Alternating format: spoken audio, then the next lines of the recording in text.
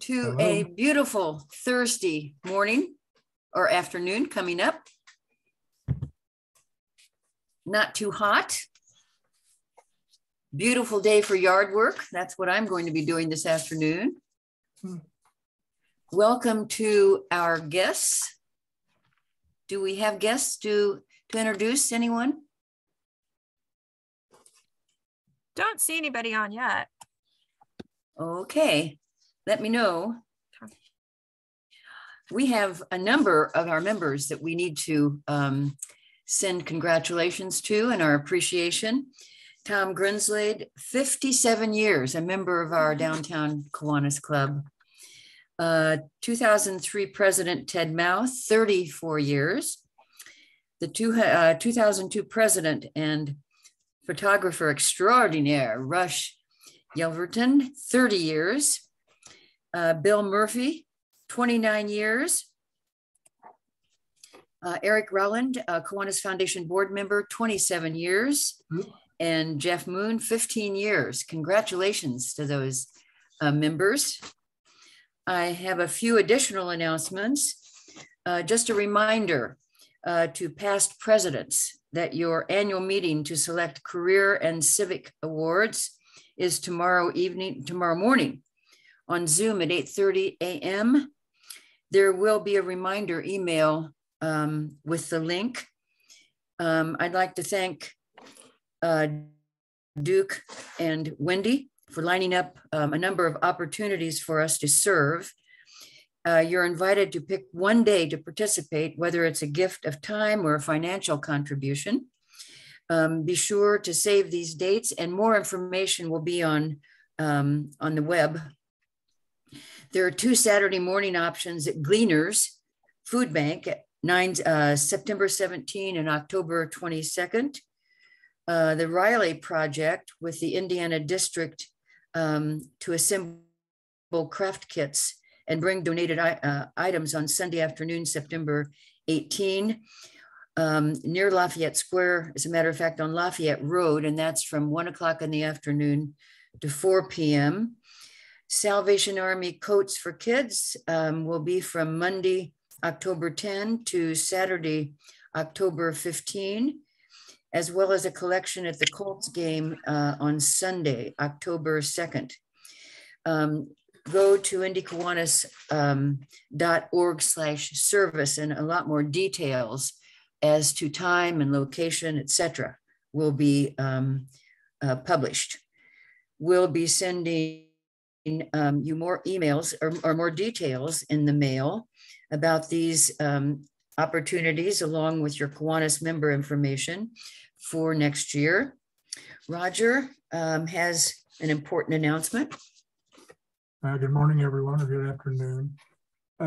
This is an announcement for next week on Wednesday, which is August 24th. Roger, can you turn up your sound, please? Sure can. Anybody else be able to hear me? A little bit better. Okay, that better? Next Wednesday, August 24th at 5:30, there's a meeting. It's a district meeting, so this is being put on by Marge Crouch from the Indy Metro division, but we're invited to that. I will be going. I don't know who else is going. It starts at 5:30. It's at New Hope, which is 8450 North Payne Road. They're looking for RSVPs, so if anyone is interested in going and have not signed up yet, I would suggest send a note to me via email, or you can call me, and I'll send her our total list of people that might be attending. It's going to be Taka Ogata, which is our current governor, and Governor-elect Bruce Andrews will both be there. So we'll hear what's going on with that group. Riley Volunteer Coordinator Susan Schwartz will be there and talk about how to serve and sign up for this Comfort Cart Ambassador program. And I think we need to, I would like to see us do it as a group There's an orientation program, and the one that I've heard about that's kind of neat is a 3-hour orientation, which includes a tour of the facility. If you haven't been to Riley, I think it's a great way to get initiated. So here again, it's next Wednesday. If you're interested, let Kelly or myself know, and we'll get the RSVP over to Marge. Free dinner, free meal at 5:30, and the program starts at 6. So it's open to anybody in our club if you'd like to attend. Thank you. Thanks, Roger. Eric is with us as well, I think. I am, Carol. Talk to us about the golf outing. Hi, Eric. I am. Thanks, Judge Carol. Certainly. So it's nice to have Eagle Creek on the call today as our featured speaker. September 19th, Monday, September 19th, we're going to have our annual scramble. We are 3rd year in a row at Eagle Creek. Their head pro, Matt Parrott, does a great job taking care of us. And some of these prices are even locked into what we were paying 12, 13 years ago. So it's an affordable outing. Look forward to seeing everybody there. Thanks to the team at Gelser Investments for their $5,000 title sponsorship. Thanks to my dad, Don Steele, for his $1,500 cart sponsorship. Thanks to Jeanne Kirby, again, for getting her company, Indiana Members Credit Union, involved. Thanks to Duke Haddad, Bill Du Bois, Steve Willem for sponsoring foursomes. Our company will make a little bit of a client event out of it. We'll bring about 5 foursomes. So again, that's Eagle Creek Golf Course, Monday, September 19th. Looking forward to seeing you there. Since 2015, our foundation has awarded more than $175,000 to 44 local organizations. Please visit indykiwanis.org/grants for information to share with community groups you think might be a good fit. The deadline to apply for external grants is September 30th. A past recipient. Good morning, Trent. Thanks for joining us. A past recipient, the Peace Learning Center, is here to share a recap of their grant. So I believe Miss Claire Wildhack Nolan from the Peace Learning Center is here. If she could please walk us through some of the good work they're doing. You've got the podium.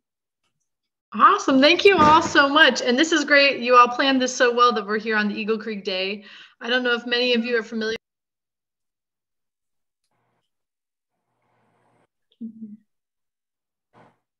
Claire, I think you accidentally hit mute. Thank you for trying to unmute me. I was like, did you hear much of that? I'll start from the top. So hi, everyone. Thank you so much for having me. I'm really glad to be here. And thank you so much for awarding us a grant. It is always really useful. And it's also great timing. You did a great job planning of having us as part of also your Eagle Creek crew here, because we are housed at Eagle Creek Park as an organization. You probably already knew that, but I put our website in the chat for you. And you granted a very specific program as part of our youth program. It's also part of our equity programming that we do at the Peace Learning Center. Raise your hand if you have ever heard of Peace Learning Center, though, first. If you know our organization. It looks like quite a few of you have. We're really excited because we're celebrating our 25th year of doing peace education in Indianapolis. And that has looked different ways. We work with people of all ages right now. We serve nonprofits during COVID, which you funded a year, which was our biggest year with COVID, that we started really doing a lot of online work. So we're serving Indianapolis, Indiana, but we also have really branched out and we have a global scope now in a lot of the work that we do. We focus on social emotional learning, equity, and restorative practices, which is a form of conflict resolution and community culture of problem solving and healing conflicts over punishing conflict. So we do a lot of work with youth and youth serving organizations, but we also do a lot of service with organizations all across the city and state who do caring work a lot of times. So we work with people who are in the healthcare field, who do community development, as well as even corporations.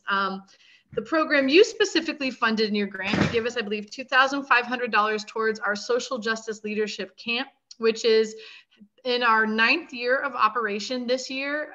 It was started here at Peace Learning Center by myself, my colleague, Mamie Keita, and 2 amazing interns who were working with us, and a lot of students and youth from the Indianapolis area. And so I'm going to go ahead and share with you a little bit about the year 2021, but also a little bit about 2020, which was, I believe, the year you funded us for. That year was the year of COVID. So a lot of our work with youth was derailed because, as you can imagine, trying to do a camp on Zoom was not happening. So what we ended up doing, which was really cool, was connecting and supporting some of our past youth leaders in developing their facilitation skills by facilitating conversations around social justice and leadership and peace and justice with other youth. So we were able to serve about over 200 youth through the library, the Marion County Public Libraries, through also School 70 and IPS, as well as working with another community group that's called Share Camp, who had youth participate. And so when we talk about social justice leadership camp and what you funded, I just also wanted to be able to share with you our mission and vision. The goal of the camp is to develop confident and knowledgeable leaders who analyze systemic power in order to build a more equitable society. So a lot of the skills that we focus on at camp are really creating a space that is safe and brave for youth to connect with each other, build relationships, and build community.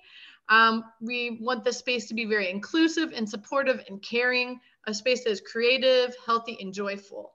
We also, I think this was really important about our camp, especially in 2021. So the funding you gave us for 20, what we didn't use because we were dealing with virtual and COVID issues, rolled over to support our camp in 2021 in those spaces where we could actually come together. And what we know, I think you supporting that camp was really essential because a lot of our students missed class time, they missed relationship building time, and a lot of them were dealing with a lot of stress and pain from the COVID experience, as well as a lot of the other general issues that were coming up in our society. And so we offered a lot of, in our organization and in our work at Social Justice Camp, we offer and provide opportunity for education. We infuse it with critical thinking skills and relationship and social emotional learning. And so a lot of those things, kids were experiencing a lack of having missed their class time. And we really supported that work in the conversations, the dialogue, the learning, the community tours, and the relationship building that we did at camp in 2021. And a lot of our goal of camp is to work specifically with youth, understanding and hearing the voices of youth, lifting up their power that they already have as young people, to think about how they can make a more peaceful and just world. So we ask them to not just look at we ask them to look at their own choices. We ask them to think about how they're thinking about themselves. A lot of middle school and high school students often, and that's the age group for social justice camp, is 13 to 19, so middle school and high school ages. A lot of them go through, I don't know if you remember back to your time in that developmental stage, but they're going through a lot of trying to individuate, figure out who they are, what they believe in, what they care about, who they're not, and also go through a lot of self insecurity at times. So we create a space where people can think about all those things in a space that's also encouraging and looking at how they might be impacted with things that could make them insecure or have low self-esteem, so that they can come out of that feeling more empowered. We also ask them to look at how power is used by laws, policies, procedures, and if those laws historically and currently are being used well. And if they were going to design things as leaders, what would they do to make things just and fair and to create peace? So we pose these big questions to them that they tackle, and they really do a beautiful job taking on. They have the knowledge and ability to do that. So these are just kind of our approach, and we use a lot of the things that we develop at Social Justice at Peace Learning Center that we're teaching adults. We use them also with students. So we incorporate, like I said, a lot of, if there's a problem, we come together as a community to try to talk about it, solve it, and to keep everyone included and ask them to raise their behavior, raise their thinking, their participation, their inclusion, to make a space for everyone. So we do a lot of restorative work as well as communal work to help give them an example of what that feels like to be a part of, because a lot of them haven't experienced that in schools. It's oftentimes a more top-down structure. So they really get a chance to connect in community with other youth. And I think one of the things they take away from it a lot of times is they're connecting with youth that they have never met before, maybe go to schools they've never been to, live in areas of the city they've never been to, might be a different ethnic group or gender or sexuality or race than they are. And they build really strong friendships. At the end, many of our participants say they feel like they're a part of a little family. And so just to show you some pictures of different things that came out of our social justice camp 2021. In 2020, like I said, we mentored different youth. Right here, one of our youth leaders is in the front, and she's been a strong part of camp. And a lot of the funding that you gave us was to help support she and other leaders before they went off to college to be proficient in facilitating community dialogue around topics of equity, identity, and peace. And so that helped with that. And then here we have the group in 2021 when we actually got to be together. So any funding left over from 2020 would have rolled over to 2021. So this is our group, and we got to be at the, have any of you been to the Kennedy King Memorial Initiative downtown or to the park there? Yeah, so it was really wonderful. We have had a partnership the last 2 years with KKMI where they've hosted us at their site. So it's really powerful to be at that historic site talking about social justice and youth power at such an important space for our city. This was our group, and we had students from all different schools, different townships. And so it really does bring a great mix of youth, and the commonality that they all share is that they care and that they want to make a better world for everyone. And they want people to be included and feel powerful and cared for. And so that might be the only thing they have in common, but they build their leadership. And I was really excited because Washington Township scholarships some of their students to come as well, who are all part of an equity leadership group in their school. And they took their skills from last year and brought those to their school and did a wonderful job being leaders in their school-based group. So much so that their school brought those clubs and some of their classes out to Peace Learning Center to participate in further workshops with us. And they decided to scholarship students this year to come again. So a lot of your money, what we use it for is for running the camp and making sure that there are no barriers for campers who can't afford it to come, and also to make sure that every single student is having healthy snacks and food while they're at camp, because a lot of people throughout the Indianapolis area are food insecure, especially in this time post-COVID. So here's our group at our site. Let's see if I can get, a lot of times we meet together in circle, and we try to make it a space that feels like their space, like it is for the teenagers, by the teenagers. So we'll sit on the floor, we'll be very comfortable, we'll take breaks, we play games, and we get into really deep conversations and invite them to get to know each other, share their lives, and share their voices. And so these are different activities we do where they are working collaboratively to think about identity and power. Here we do a cultural sharing piece. These sisters both attended, and they brought different elements from their culture to share with the community and talk about how it's important and why to them.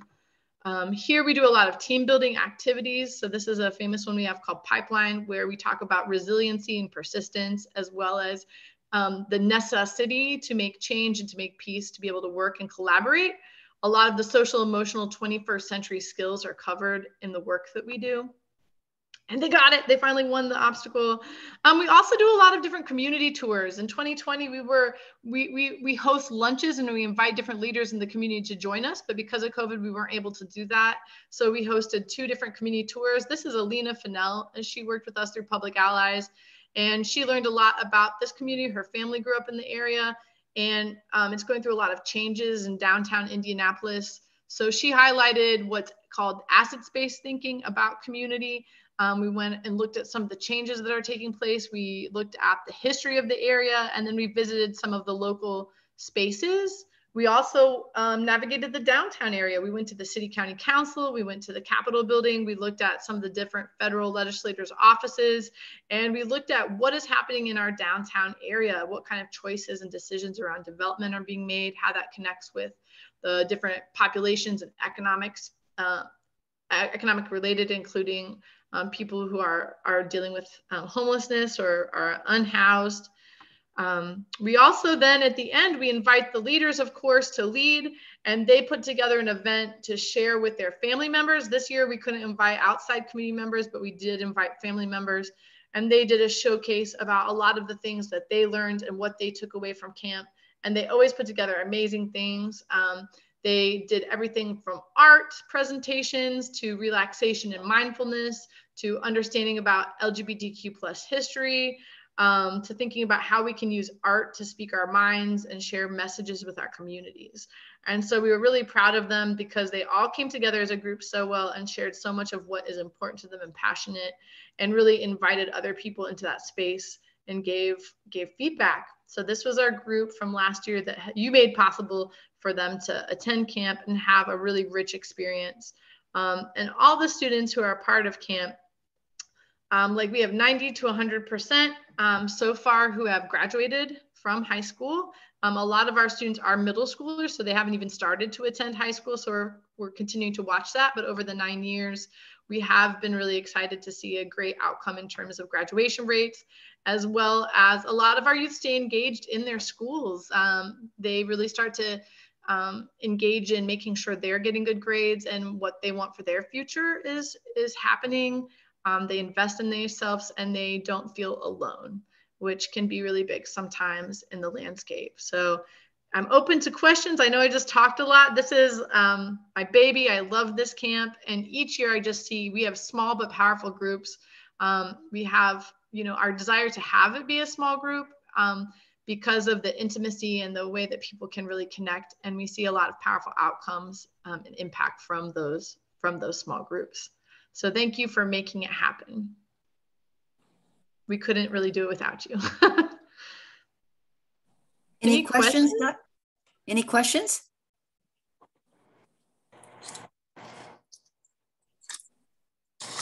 Claire, that was wonderful. Thanks for telling us all about what you do, and thanks for everything you do for the kids in our community.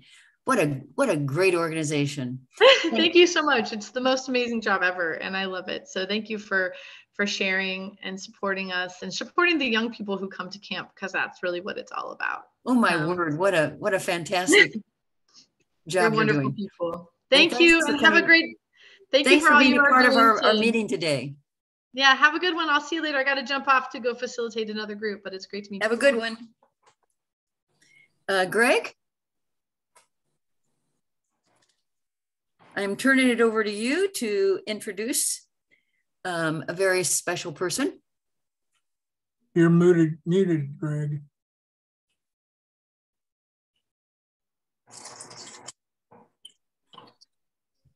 Okay, I want to thank Claire for that fantastic work she's doing out there. We all appreciate it, and it's certainly the most important part of very important part of the city. So I wanted, before I introduce Anne, I wanted to take a couple moments to give us a perspective of what Anne is doing. In June of 1972, the park was created, Eagle Creek Park. It's one of the largest metropolitan parks in Indianapolis, in the America, in the United States. It has 5,400 acres, of which I think 3,900 are in land, and the water out there. But pre-park, I had some involvement with that. I go back to the finding of a lot of Native American artifacts at Eagle Creek Park, particularly along Wilson Road in the lands there. And the Black Lab at Bloomington had done some study of how old some of the sites, some of the findings were that were found by a person named Dino Martins. Some go back 5,000 years into Native Americans that were living along the creeks, Fishback Creek and Eagle Creek. Now, as we know, the Lilly Estate, Purdue University, the Block Estate are all part of this park now. In just around 1972, I got involved with the park because of an unlimited contract that a former mayor had provided for gravel mining in the back behind what was the Nature Center. We banded together a bunch of lawyers, and we were able to get the authorities to stop that gravel mining on an open contract. Now it's a nature preserve in the back there as well. In fact, much of the park is a nature preserve, a state nature preserve, a starling nature preserve, et cetera, and a major flyway for birds and for animals sanctuary, and a major water supply for the city of Indianapolis. So birders use it, swimmers use it, hikers use it, kayakers, and I was involved with as a oversight with Citizens Advisory Committee with Eric Servas and others that prevented commercialization. And as you know, the park is not commercialized. It has multi-uses, but it's not commercialized. Mayor Hudnut had a lot to do with that, and Dr. Harry Feldman and Margaret Matthews as well. I had many hikes out there with various people that were amazed at the beauty of it. I remember taking the president of Sierra Club there once from Washington, and we saw an osprey dive in and catch a fish right before our eyes. Governor O'Bannon was a frequent hiker out there with his wife and Judy, and we hiked together. So Anne Cecere has been working to provide history of what the last 50 years have been. I tried to give a little bit, I don't know the history before that other than what I know from the archaeology about the history of the park, and is involved with a project which she's going to give us some initial project update, and PBS is involved, and we're going to try to do a really nice piece for the history of a park and how to do it right. And so she works with Indy Parks, and I want to turn it over to her, and I'll try to moderate questions. And I know that she's been working really hard on this, and we have a committee that is helping bring various users together to talk about this PBS special that we're going to work with WFYI. So without further ado, Anne, tell us about what you're doing and how what you've learned so far about this park. Okay, thank you, Greg. So can everybody hear me all right? Okay. So I became associated with the park in around 2008. I took the Indiana Master Naturalist class, and I loved getting involved with it. And I started out leading school kids on hikes when they came for field trips. And I got really curious about the old things in the park. And later on, I worked at the Ornithology Center for about 5 years. That my passion for history just developed into me becoming the park historian. So I've collected a lot of pictures and information over the years. And I have some things to share with you today about the history of the Nature Center. But the project that Greg referred to, I'm really excited about. Someone had approached some people from the park about making a film about the 50 years of the park and also before the park and before the reservoir was built. So I'm really excited about the project, and there are a lot of stories that I've tried to tell with a Facebook page that I have, which I can share that site with you. It's called ECP, facebook.com/ECP history. But I'm really excited about the possibility of this documentary and getting to tell more of the story to a wider audience, and with just an awesome filmmaker who I've gotten to meet, and he's really good at talking with people, hearing their stories, and getting good videos. So I'm excited about that, and I'll just go into talking about the history of the nature centers and a little bit about the 50th anniversary of the park. I'm going to share my screen. Let's see.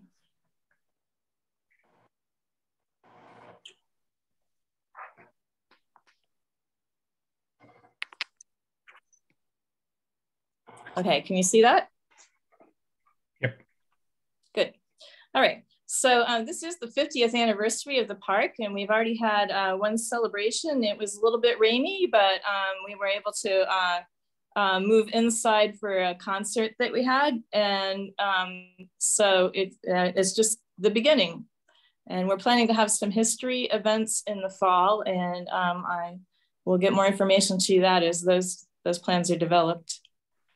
So in the beginning long before the park, this is a picture of what the Nature Center, now Ornithology Center, looked like in probably the early 1940s. I don't have an exact date on this picture, but this is when J.K. Lilly Jr. of the Lilly Pharmaceutical Company owned quite a bit of land in the park.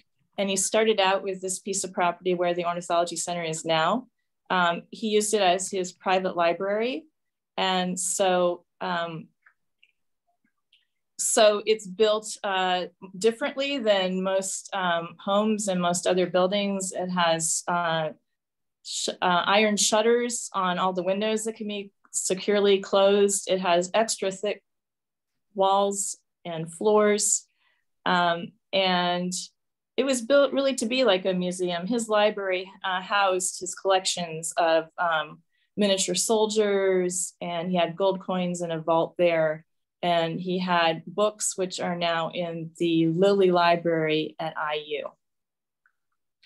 So this talk is mostly about the nature centers, the Nature Center and the history of the nature centers here in the park. So I won't be able to talk more about Mr. Lilly, but if you look on the Facebook page, there are quite a few pictures and information about some of the other history of the park. That's ECP History on Facebook. So this is a picture of the Nature Center as it looked in the early 70s. And this Jeep belonged to one of the employees, Mike Norris, who recently passed away, but he shared some pictures from the early days of the park with me. Margaret Matthews was a key person in developing the Nature Center along with Harry Feldman. And this is a quote from her that was in a newspaper article from the 1990s. Harry Feldman and I got the inspiration to make a nature center in 1971. And he and I worked putting it together, writing the curriculum. And we spent long hours for 5 months so we could open as an education center in 1972. And they did programs for a lot of different groups, and they developed a relationship with the public schools. And so they provided programming that hadn't really been provided in Indianapolis before. This is another picture of the Nature Center in the early days. And there looks like there might be some cages outside. They had some animals in cages outside a little differently than today. And this is what the door looked like. And Harry Feldman is standing on the right and talking with some visitors as they leave. This is what the Nature Center would have looked like in 1972 when the park opened. And if you've been there more recently, you can see that it's quite a bit different. So they had a lot of animals displayed, both native and non-native animals. And some people who worked and volunteered in the park in those days told me that, that the naturalists at the Nature Center knew about how to care for animals. So people would bring rescue animals to them. And back then we didn't have the wildlife rehabilitator program like we do now, where the animals are taken to licensed rehabbers. So there were lots of different animals in the Nature Center. This is a short video, if I can get it to play, of Harry Feldman.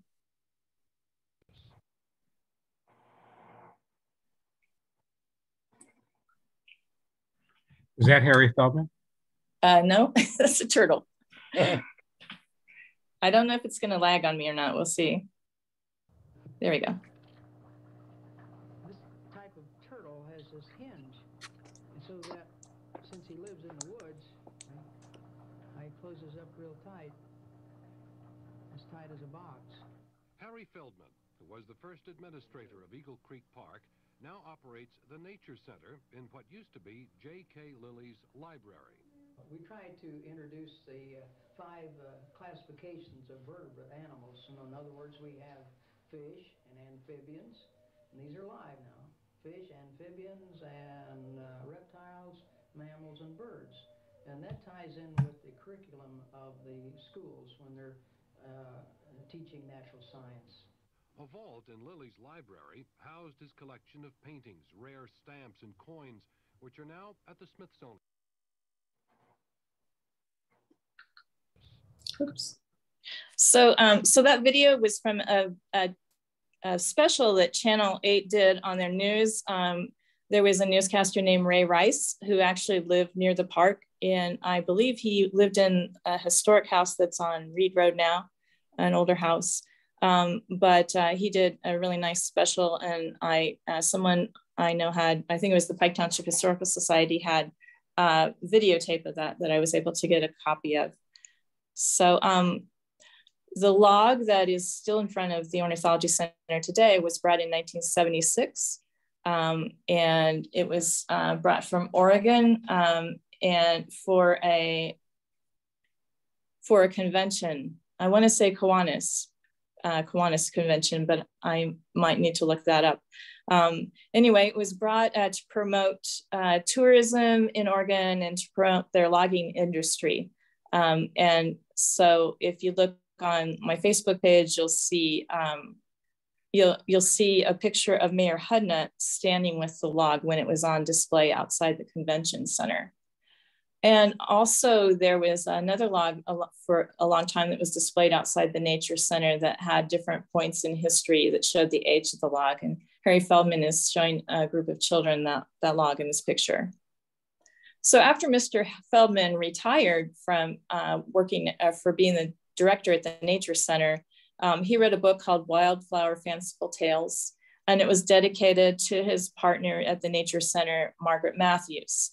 The reason I'm showing you this book at this point is that they did a lot of hikes and walks and talks about nature, and they used these stories to teach children about the wildflowers. So this particular picture is one that I really like, and it's about the spring beauty, and you can see the spring beauty in the lower right-hand corner.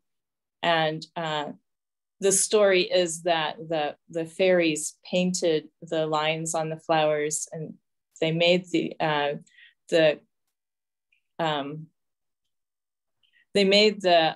flower so that the bees could find it, so there would be something for the bees to eat early on. And all of their stories were fanciful, but with the pictures, but they had facts with them to help teach the children scientific facts about nature. Oops, let's back up. So there was a hummingbird garden that was developed outside, and some of this is still there, but a lot of it has moved to the north end of the building, where there are also bird feeders today.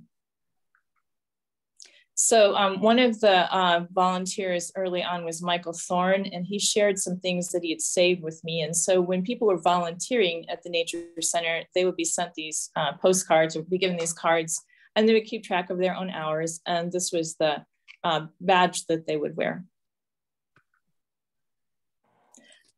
Early on, the Junior League did a lot of volunteering, and they had a partnership for about 10 years with the Nature Center. And they provided the volunteers. They even had childcare available. They had sort of like a co-op childcare set up at the Nature Center, so that people who had young children could volunteer as well. Mr. Feldman and Mrs. Matthews trained the volunteers in how to work with the children who came, and there were thousands of children who came for field trips. I don't know exactly why they presented this key to the city to Harry Feldman, but Jenny Finch, who's next to Mr. Feldman, her son shared this picture with me. And this is an article that was about Paul Smith, who is one of the one of the volunteers who led wildflower walks.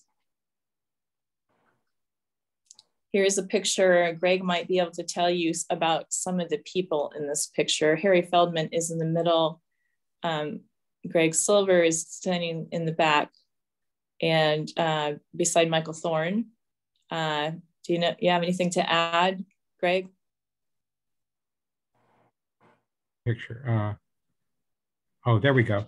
I think that could have been the dedication of the center to his name. Michael Thorne's in the back. Of course, Harry's there.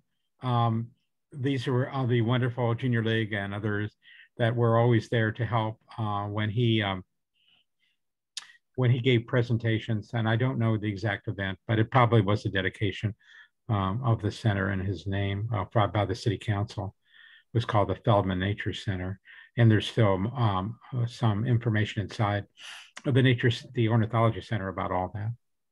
Okay. Yeah, I have a few more pictures of that as well. So you think this might have been at the city county building? I don't know. No, I think, I don't know. I can't tell. Okay.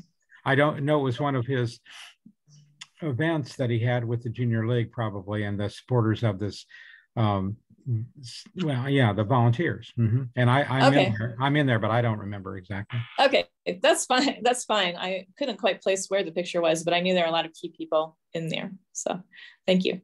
Thank you. So this is something that that Harry wrote to some of the volunteers, and it just shows that he cared so much for the volunteers and worked closely with them and the teachers and the children, and he inspired a lot of people. He gave shows, he gave programs every Sunday about a different animal, which was well attended at the Nature Center. Yeah. I don't know. I think I might have a picture of that. We'll see. So the Junior League partnership with the Nature Center ended after about 10 years because they're a charitable organization. They're involved in many things. So after that, the Park Foundation, which supports so many of the things we do in the park, they were founded in 1978. But there still was not enough funding to keep the Nature Center going at one point. So they came up with some ideas to get people to support the Nature Center and to help keep the programs going and to help keep it open every day. There was at one time talk about not having it open every day, or other things, other ways of cutting back, or maybe not having it open in the winter. The naturalists and the volunteers and the director didn't want that. So one of the things they did was called Stake a Claim, and people would do a donation, and it would be symbolic, but it would be for a part of the park. And so they had this event to kick it off. And I did not know all of the people in this picture, but I did a program of this with the volunteers. And some of them remember the tall man with the interesting mustache is Big John Gillis. Right. Some of you may remember him. He was the helicopter guy for WIBC for years, for the radio station. And so he was helping to promote this. And Eric Servas, his family has contributed a lot to the community. I don't know his exact role in this, but this check was presented to the Nature Center. And he assigned the check. So he had some affiliation with Turtle Magazine, apparently. That's right. So this was a map they used for this kickoff party that they had. So this is a nice picture of Margaret Matthews, and she's sitting in a room that was dedicated to her. And I'll tell you more about that later. But the article is very nice, just talking about how she started being involved with the Nature Center when she was a teacher. And then when she retired, her involvement increased even more.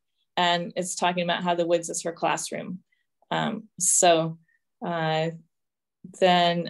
see. Greg might be able to tell you a little bit more about this, but this is when that room, which you see right here, it used to be a patio outside of the Nature Center, and it was enclosed to make it into a room that looks out over the reservoir where you can view birds. That's right. And so these pictures are from the dedication of that room after it was remodeled.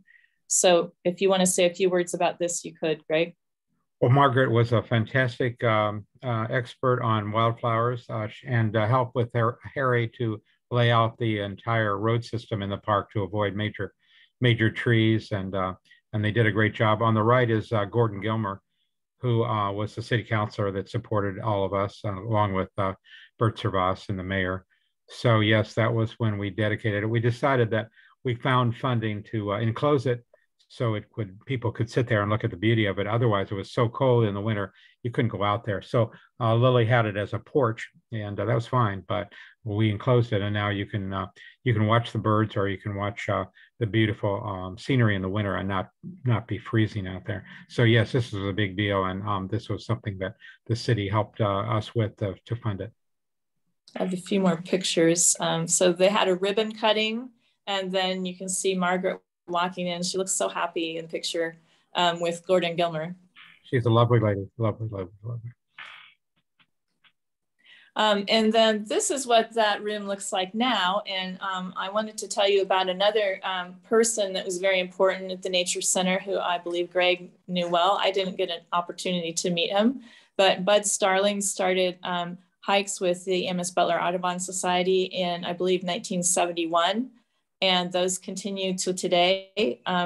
Almost nothing stops these hikes. I've seen people going on the Sunday morning bird walk when it was 15 degrees below zero, wind chill, and not much will prevent them from going. But anyway, this is his family. They came to a dedication in, I believe it was 2017, no, maybe 2015. And this panel that tells about Mr. Starling and has photos from his life. He also wrote a column in the newspaper.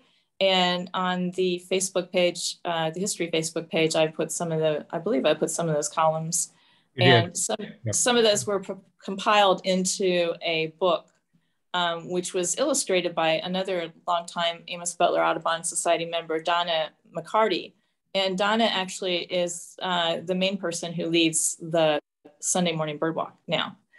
So, and Judy O'Bannon came to that dedication. I don't have her picture here, but she came that day and spoke in the classroom. It was a really nice day for everyone. So this is some pictures of some of the birding groups over the years in all kinds of weather. I love the one with the snow. It just is typical of them going out no matter what the weather.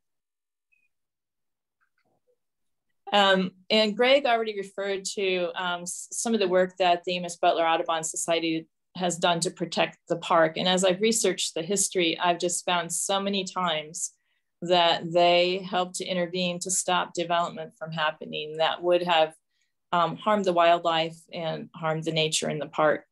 So this was just, this was from the newsletter, which was written by Charlie Keller, another birding hero of mine. And he was talking about how they were, what was the development at the time?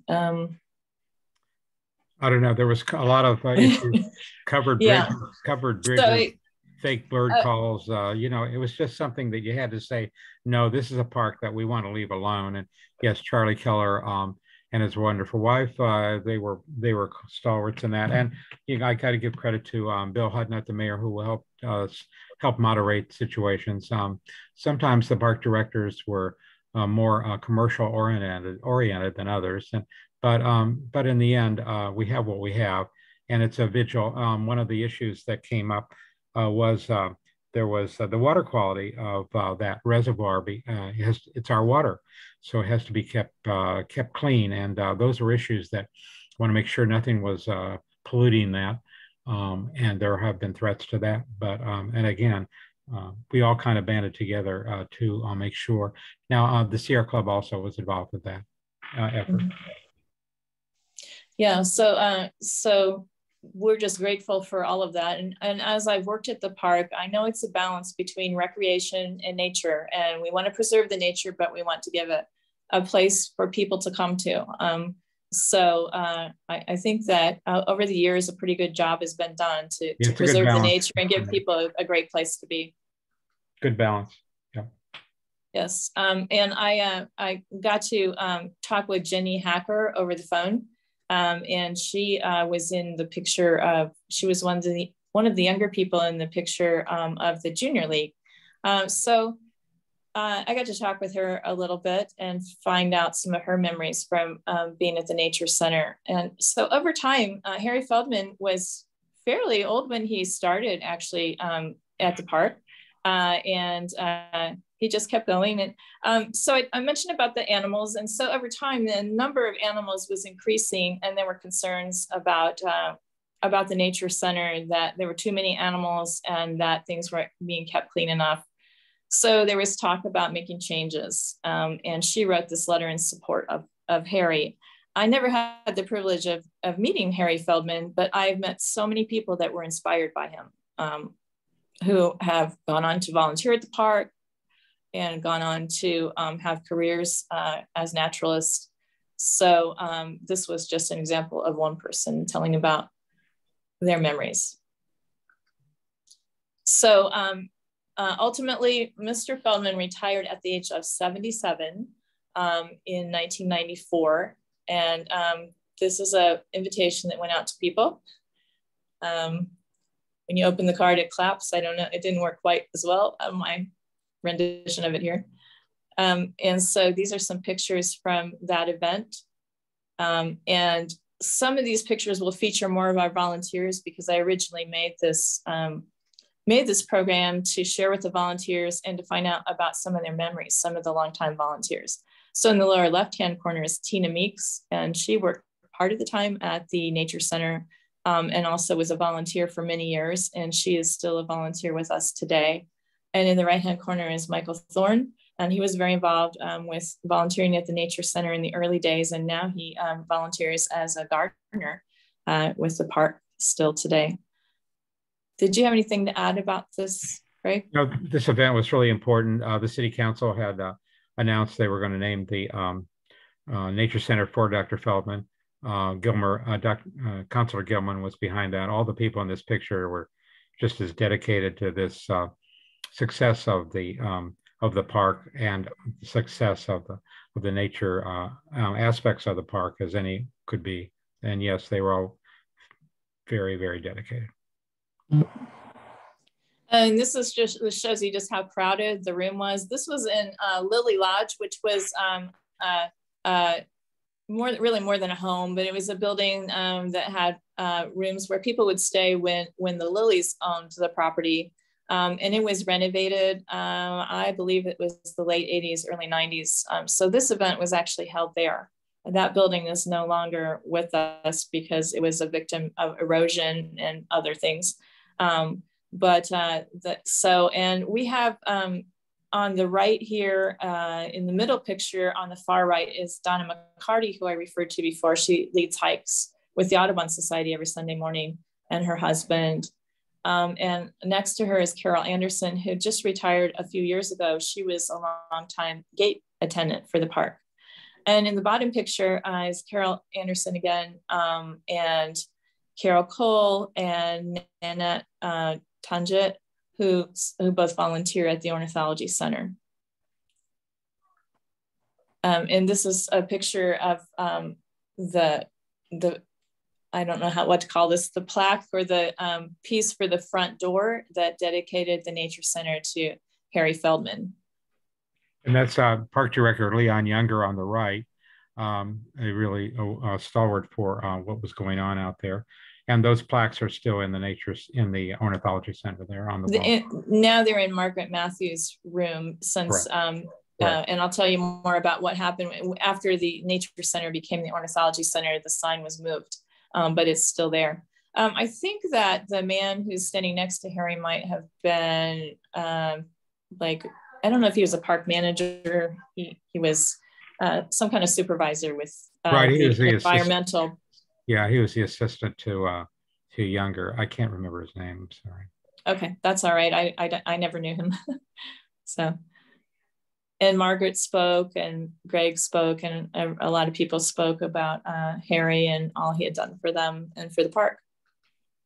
This picture is of Karen Lemaire, and Karen started out as the assistant park manager. Some people had positions that changed over time, and I don't know exactly all of the work that she did in the park, but I do know that after Harry Feldman retired, that she eventually in about 1995 or 1997, she became the manager or director of the Nature Center. And around that time, the philosophy was changing a little bit about what a nature center would be. And so they went more to having native animals on display. Dawn Van Diemen is she's the manager of the Earth Discovery Center now, and she's been an inspiration to me and to many of us. And she started out as a college student working part-time at the Nature Center. And she said that she came for the animals because that's what she enjoyed. And now she's a wildlife rehabber in addition to her duties at the park. But she was talking about that they found homes for the animals. They found other nature centers for them to go to. And some of the animals stayed at the Nature Center and lived out their natural lives.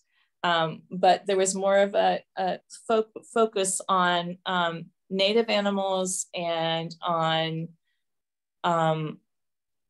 having different stations in the Nature Center, different sections of the room that would have information about different aspects of the environment. And this is a picture of Dawn Harden, or Dawn, I forget her last name now after she got married, but she worked at the Nature Center for many years.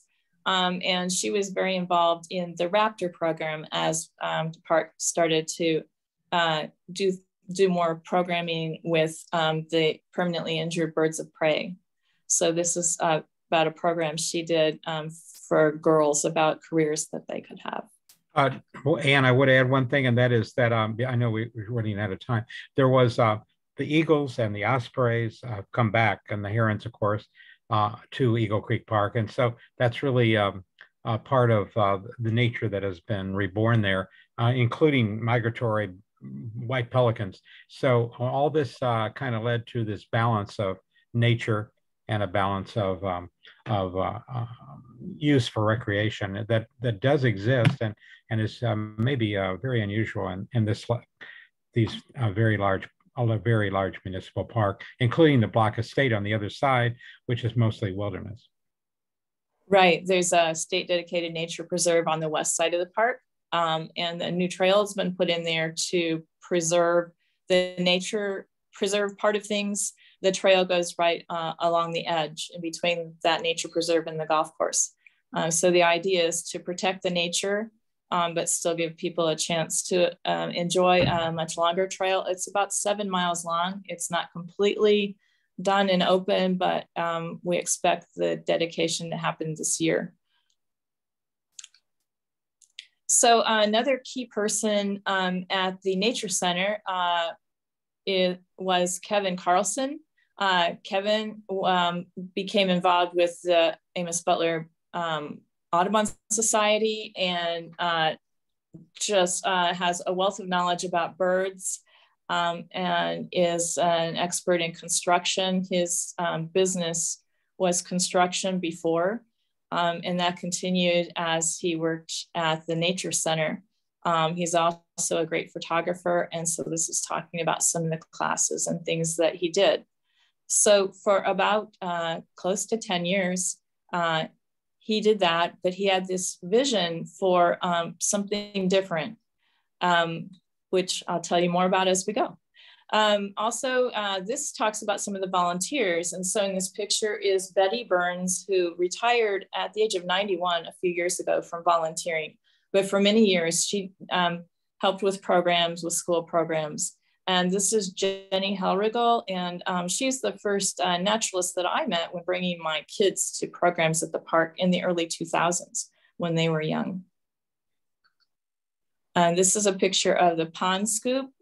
There's a pond that was developed behind the New Earth Discovery Center now, but for years, they found that this pond that the Lilly family had built that had a concrete bottom was the best place to find insects and frogs and other things. So they would do pond scoops there at the Nature Center, and even after it became the Ornithology Center. This is what the Nature Center looked like as things transitioned. And so this is what it looked like in the 2000s. I can start seeing Kevin Carlson's work here. The woodworking and the cutouts and things on the woodworking are all the kinds of things that that he has done for both of the nature centers over the years. And this is a picture of the classroom, and interesting to me is on the far right are bookcases that were used by J.K. Lilly. There used to be 8 rows of bookcases in that room, basically floor to ceiling. And that's where he houses valuable books that form the nucleus of the collection at the Lilly Library at IU. He donated his entire book collection to Indiana University. So yes, we're kind of. I think we're running out of time. Carol, maybe one more comment, and then okay. I definitely want to thank Ann. This is she's only got the tip of the iceberg here. The PBS special is coming, and go ahead, Ann. Okay, I just have a couple more slides if you don't mind. I'll try and push those quick. Okay, so the Earth Discovery Center was planned for several years before it became a reality. And this is what it looks like today. It's the only new building that's been built since about 1971 in the park. It was completed in 2007 and it opened a little after that. This is what it looks like on the inside. Many programs for both adults and children, lots of school groups. You can see Dawn Van Nieman, who is in the earlier picture. She's sitting inside a cage, a box where they keep a live black rat snake. And they have turtles and other animals there. And the Ornithology Center that is all about birds opened in 2009. And these are some pictures from the inside. There's now a telescope in Margaret Matthews' viewing room. And these are some longtime volunteers who are in these pictures here. And the Owl Fest, I got to participate in for the first time last year. It was great fun. This year, I don't have the exact dates, but it'll be in October, I think. I won't say the date. It's the second or third week, or the third or fourth week in October. And so that's the end of my slideshow. Thank you so much, Carol. I'm going to turn it back to you, Ann. That's fabulous. And we will probably have another program when you do this continuing documentary, which hopefully will be supported by the community. And thank you so much. And I'm sure that the Lilies and the Blocks and all those who came before you, Dr. Feldman, Margaret Matthews, would be very proud of what you have shown us today. Thank you. Thank you. And I just have one request. Would you please order more snow this winter? The park is so beautiful when there's snow, and wonderful for cross-country skiing. Oh, it is. I went there years ago in the 90s and it was just so nice. You're right. It's just beautiful all year round. Thank you so much for being with us today and spending time telling us about the park and everything that's going on. We are going to make a donation in your honor to Any Given Child Indy, which is an Arts Council of Indianapolis initiative to ensure that all 22,000 IPS K through 8 children have equitable access to the creative arts. Thanks again, Ann. It was a beautiful presentation and so enlightening to know everything that's going on in the park and has been going on. Thanks so much for being with us. I want to thank Kelly for the graphics and helping get this done today. And it's, like I said, it's got to go out there to see it, to believe it, and realize what is going on there and all the folks that have preserved it. And, you know, again, think of the Native Americans that were out there too. Thank you. And thanks, Greg, for making all of this possible today. You're welcome.